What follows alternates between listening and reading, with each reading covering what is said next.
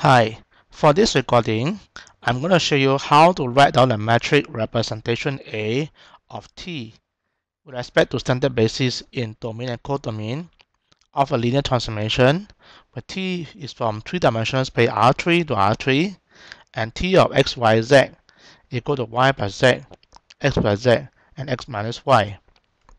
We may assume that this T is a linear transformation.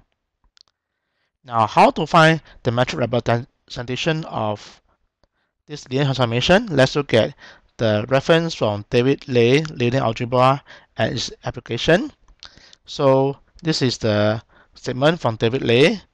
If f is a linear transformation and there's a metric A, how to find the metric A now? A is a metric whose column is a vector T, Ej, whereas Ej is a j column of the identity matrix or Rn. So A is given by the image of Te1, Te2, and so on until Ten. So this is how we're going to approach the problem. So the transformation is T times x, y, z equal to y plus z, x plus z, x minus z. So let's look at Te1. Now E1 is the first column of the identity matrix is 1, 0, 0. So that means x equal to 1, y equal to 0, z equal to 0.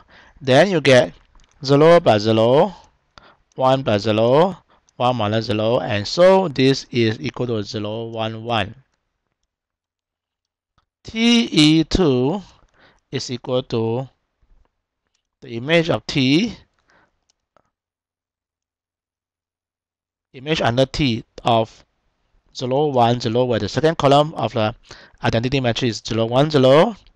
That means that y is 1, 0 is x, z is 0, so they get 1 plus 0, 0 plus 0, 0 minus 0, and this will give me 1, 0, 0.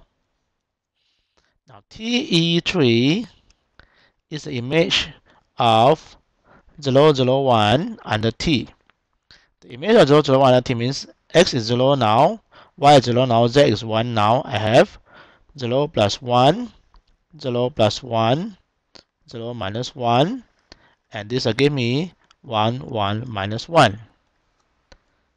Therefore, the metric representing T is A now, so the metric representing T,